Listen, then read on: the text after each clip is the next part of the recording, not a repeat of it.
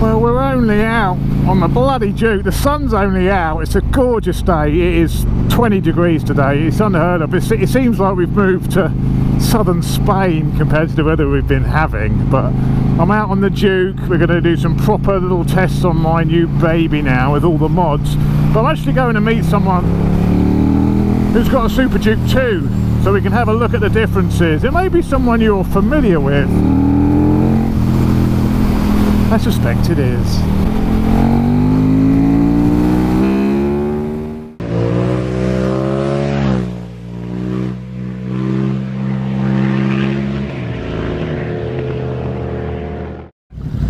Can't beat those wheelies. You've got your electronics off now, wheel control off. If you put it in, this is different, so in track mode. Track mode with it. Wheelie, but it's still got track mode. Yeah, it's nice, isn't it? That's the letdown of this. It's annoying, isn't it? Yeah.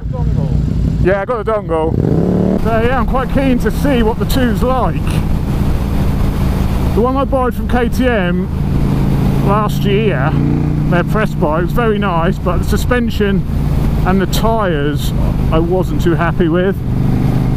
And just speaking to Chris then, he says the same, that he's not happy with those stock tyres, and the suspension is a little bit bouncy, which is, you know, what K-Tech told me.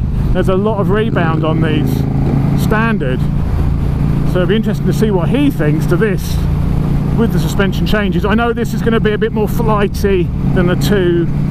This is not as stable as the two, so it's quite hard to compare, but this is more of an aggressive feeling bike, I think, than the two is. The two's smoothed out a little bit.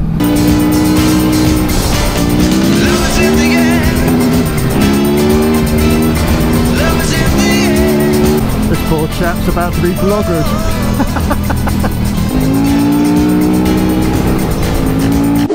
So to look at, the two is actually not that different apart from the headlights. Most of the rest of it, apart from the colour scheme, you know, the black frame, is actually quite similar. TFT dash on it, of course, and this is slightly different because there's no key, because it's keyless. One goes in, there's a bit fatter where it's got the keyless module, the flip under there. Yeah, I got it, mate. Huh? Hey, don't need that extra weight. Oh, this feels different. It's bouncier. I'll say you noticed. It's a lot taller. Taller than this, really? Or maybe I'm standing in the hole. It could be. I've just gone down a hole now, so I can't tell. Oh, the Baron Super Duke. This is Super Duke 2. Yeah. Oh, I can tell it's a bit flatter. That initial pickup, you turn the throttle, it doesn't respond quite as quick, and it feels heavier. Definitely feels less agile, more effort to change direction. That could be the geometry on this, that could be due to the wheels. Yeah, I can see it. That initial opening of the throttle is a little bit flatter.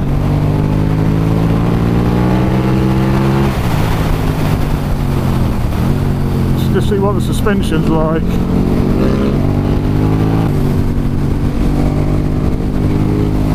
Handling is definitely more stable, but that's because it's not changing direction as quickly. Everything else about the riding position feels very similar, actually. It does feel heavier. It does feel, well, my bike, I worked it out. Someone sent me a list of all the parts and what the stock things weigh, like the mirrors, the stock air, air recirculation system, all those stock items which I've removed from mine. All in all, including the wheels, all of the recent additions of the carbon bits, I've removed just over 20 kilos from the bike. So my bike is probably, mine's probably 15 kilos lighter, because Chris has already got the full Aquapovic on this, so he's already got, because that saves about 6 kilos changing the exhaust. Oh, I must remember it's got a blipper, this. Not as quick as mine. Oh, it's got a blipper though. Oh, I would like a blipper. Because it's more stable, because it's a bit less aggressive, doesn't turn in quite as fast, it makes it easier to ride. Come back, I've not got the key! was thinking, I've got to stay with you, I haven't got the key for this, have I?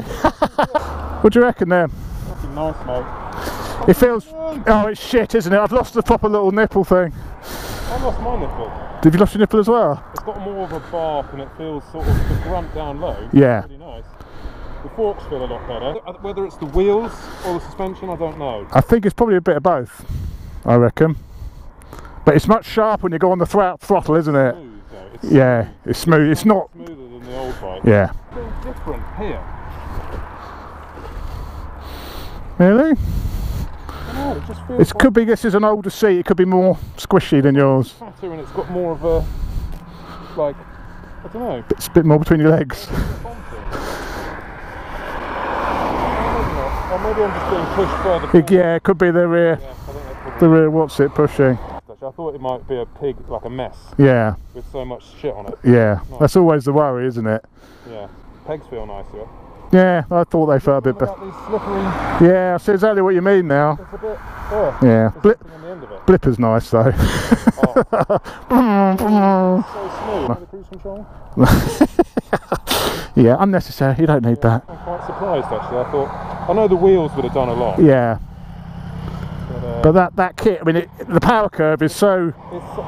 yeah, it's so nice. Yeah. It's so nice. And even it's an absolute wheelie machine, because it's not peaky, it comes up progressively. Yeah. It's not... It's, Yeah, it's, you feel confident to hop. This is quite peaky actually. yeah, is it? Yeah. You feel confident to, like, oh, it's going to be fine. Yeah. It's going to be fine.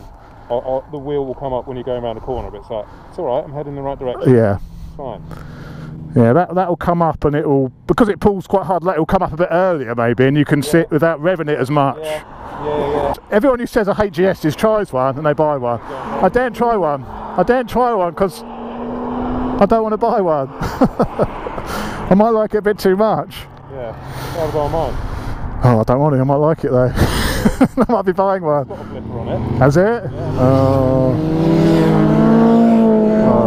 They're all out tonight. I'm so happy with this now. Riding Chris's bike just confirms how good this is now. I was always worried I might ever go on a 2 and think, oh, I need a 2. But honestly, with the suspension, the wheels,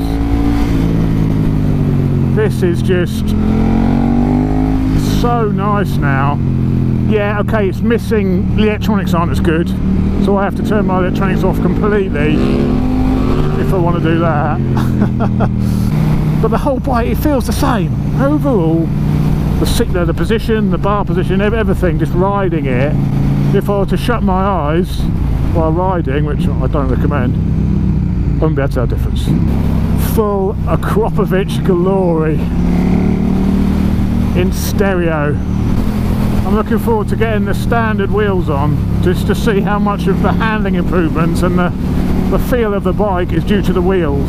Because I've done obviously the suspension mods and everything at the same time, it's hard to know which is making the most difference. So stock wheels on and we'll try again. Whoa. I was also worried that the wheels might make it too ridiculous, too uncontrollable, but they don't.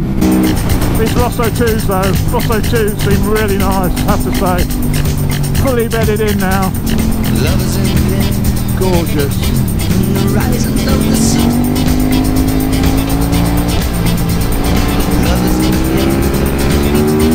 The day is nearly done. Woo. And I don't know if you're illusion. Don't know if I see it true. But you're something that I must believe in. And you're there when I reach out for you. Love is in the air. Everywhere I look around. Look how straight this is. Love is in the Jesus. air. This is, oh God, he's off. Just doing one more. One more. Jesus Christ. Oh, this is interesting. And it's there when I look in your eyes.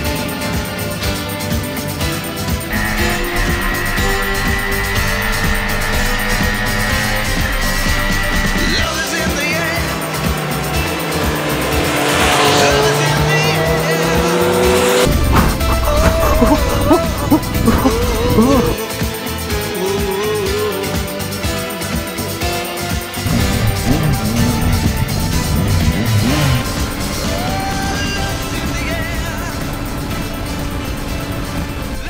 alright? Right, just stay a second, just take your time. You hurt anywhere? What's that? Hurt anywhere? It's my pride.